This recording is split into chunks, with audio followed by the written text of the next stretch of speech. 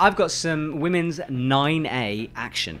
Solveig Korherr has climbed her first 9A, Cabane au Canada in Rawyl, Switzerland. She worked on the route 4 days last year and 2 days this year. On her Instagram, she mentioned how this year she wanted to be more prepared for the big moves on the upper part. So coming out of a big training cycle made her feel way stronger. That is a cool crag. You and me visited that crag, haven't we?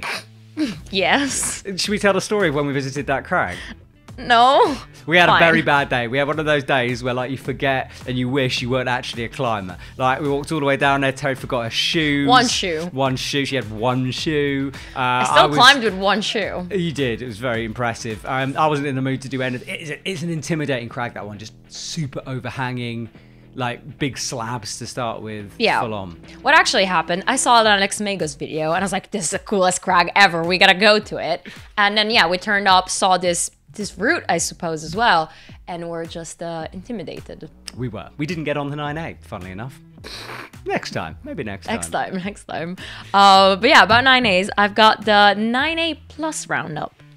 As reported on 8A.nu, Swiss climber Marco Müller, who has previously climbed 6 9As, has now made the second ascent of Schwarzmonk, a 9A freed by Sascha Lehmann. Marco actually suggests the upgrade to 9A+.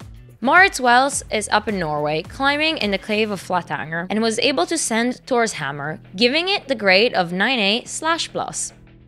Jonathan Floor has done the first ascent of Zeleputza, a route bolted by Ikerpu, and he proposed a grade of 9A+.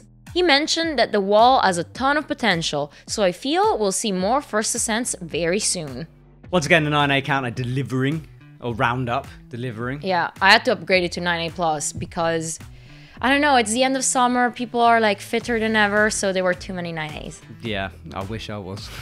I feel not fit at the moment, but winter training is coming soon.